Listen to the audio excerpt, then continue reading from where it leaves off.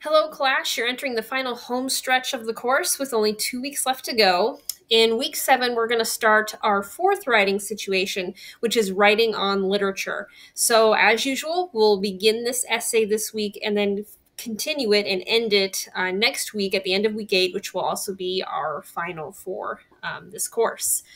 All right. Now, before I get too much into literature and how to respond to it, I do want you to take a minute and reflect on the writing process.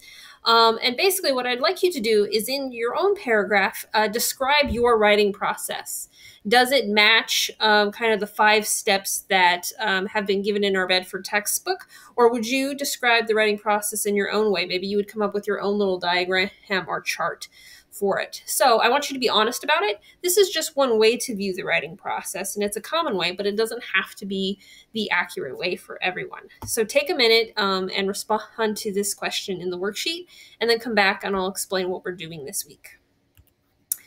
All right, so for the learning objectives, there are only 2 for right now. One is to learn the characteristics of the literary analysis genre, which you'll learn by reading chapter 12, and then learning how to analyze literature. And again, chapter 12 will show you how to do this, and we'll do an exercise this week to help you with it, and even your reading response paper for this week will introduce you to this genre of writing.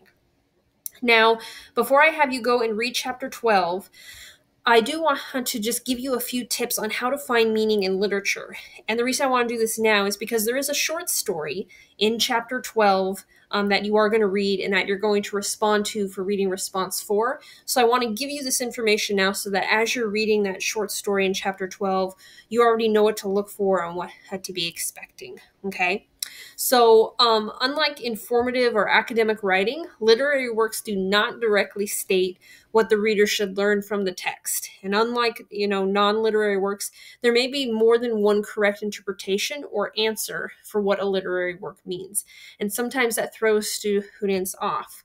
Your teachers for literature aren't looking for you to provide the right answer because there's often more than one right answer. So below are some strategies to help you find meanings in a short story. Often consider why the author titled the piece in the way that they did. Usually they're trying to give you a clue in their title. Second, focus on how the story ends. How does the ending make you feel? What has changed in the lives of the characters, especially the main character? And how have the characters changed or what have they learned? All right. Is there a final image or phrase at the end of the story? So knowing how things resolve usually gives us a sense of what the author wants us to learn from the story. And then third, what words, phrases, or symbols does the author or do the characters keep repeating or state throughout the story or poem? All right. Sometimes you'll even find that there's a phrase in the story that is the title of the work. And oftentimes that's kind of a big clue as to what the author wants you to take away. So, in chapter 12, there's a short story called Clothes, okay?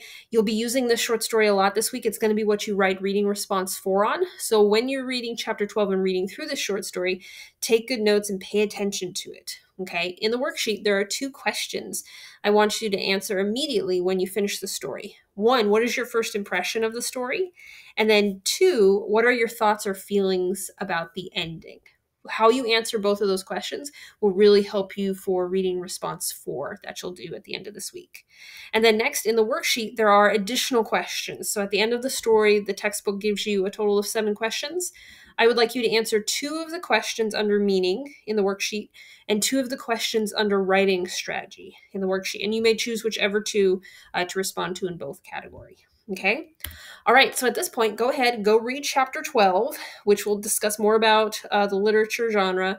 And that's where you'll find the short story Closes within chapter 12. So do that and then come watch part 2 and I'll kind of walk you through your major essay assignment and then lead you into how to write your reading response 4 that will be due this Sunday.